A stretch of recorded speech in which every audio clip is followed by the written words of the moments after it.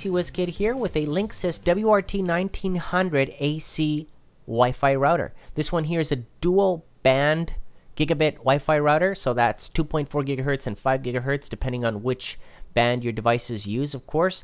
Using the latest technology, we're going to be able to see here a little bit what it's able to do. Now, one thing that stands out right off the bat to me is a dual core CPU. That's right, you heard that.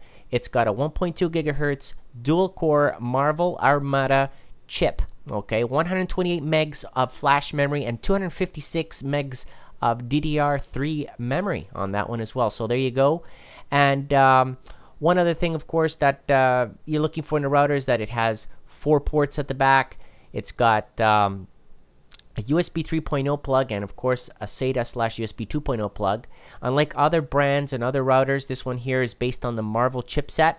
And inside of the box, you're going to get the drivers, the manual. You're going to get, obviously, the adapter. You're going to get the Ethernet cable. You're going to get the 4 antennas, these high quality, not necessarily high gain antennas, but because of that new beaming technology and the programming that they did on it to calculate which is the best route on the antennas, which antennas need more power and performance, it's able to direct and get more throughput basically because of those antennas. So that's very well done there, and I did notice a difference compared, of course, to a previous Cisco router that I had used.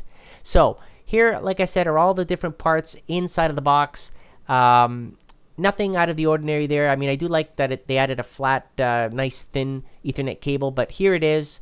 Nice looking shell, plastic on the top, lots of ventilation happening there. They've gone to the old school design instead of that, smooth dome look. This one here is the old school design again from the WRT series. You can see again the connectors there for your antennas, so you're going to be able to screw those in no problem. A fan, yes, you heard me, a fan. It comes with one that I haven't seen it turn on. Of course, it will turn on and run very quiet should it need to, but in most cases, I don't see why you would need a fan, but it comes with it. Nevertheless, LEDs on the front, okay, to give you a status on what's going on, whether you're connected to the internet or not, whether it's powered on, whether you're connected to 2.4 or 5 gigahertz, and of course, whether you have a USB eSATA or any of the Ethernet ports plugged in appropriately, so that you got 4 of them. Remember that. Now, looking at the back again, there are your 4 ports. WPS, of course, button, so you can quickly set up things. There are your 4 ports. There's your single port that you're going to connect to your cable modem, for example. There's your USB 3.0, your eSATA/USB 2.0 combo port, which is nice and new for a router. Reset, power, nice. And that's pretty much it on that one right there. Okay, good, easy to use, easy to set up, not a problem. Just screw in the 4 antennas appropriately, and then you can aim them, direct them to whichever areas of your home or small business, for example. This is great. So you have it like that. You can have it like that.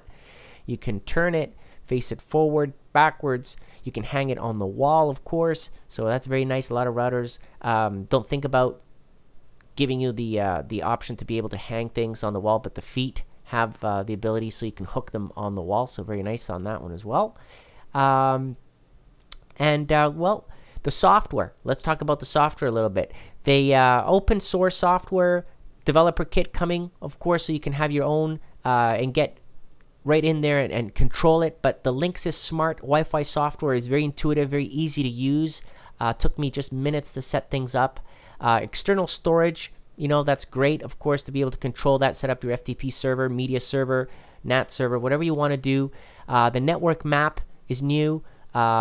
Gives you status on everything that's connected, of course. Setting up your wireless, being able to filter, deny, allow access is very nice. Wi-Fi protected setup is very easy, and you can enable or disable that appropriately as well. Security, again, very easy to set up, as you can see right here on that screen for your firewall settings. Enabling, disabling is just a check mark away.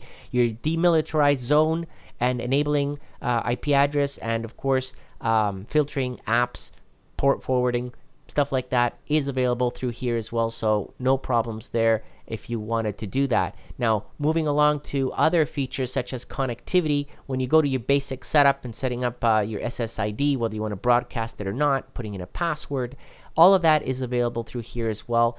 You know, it is well done. There's no issues for me. Obviously, Linksys has been around long enough that they know what to do in order to enable things, and they've done a great job here without going overboard and making it look too complicated. It might look overwhelming, but it's not. It's very simple, straightforward, and easy to use. Now, administration. Obviously, you can log in remotely, control that. You can add, there's an app even that you can control your router remotely. Troubleshooting, lots of diagnostic capabilities there, so you can ping, trace route, check the logs, see what's going on. So they've done a good, interface there to be able to back up and restore and upgrade your firmware.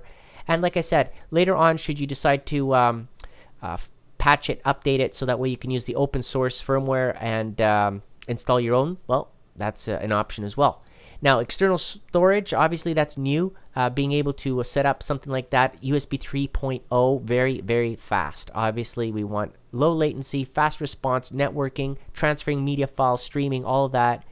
Now, I did do some speed tests, of course, just to compare, make sure that the internet service provider speeds were not being affected, that I was getting good wireless performance. I tested it on the wireless AC adapter that I had on one of my machines, as well as the B, G, and N. And I noticed, of course, that the wireless performance was outstanding compared to what I had before on my Cisco router. I did not find that having multiple iPads, the TV streaming, Blu-ray, Wi-Fi connected, my Ethernet LAN, doing gaming, Battlefield 4, for example, all of that very smooth and no issues with any disconnections or lag, because the gain on those antennas, the strength, the beaming technology worked out very well, and I definitely recommend this router. It was great to play with, great to try out, and great to set up. Comment below, let me know what you think. I'll add the latest pricing, and of course, thank you for watching.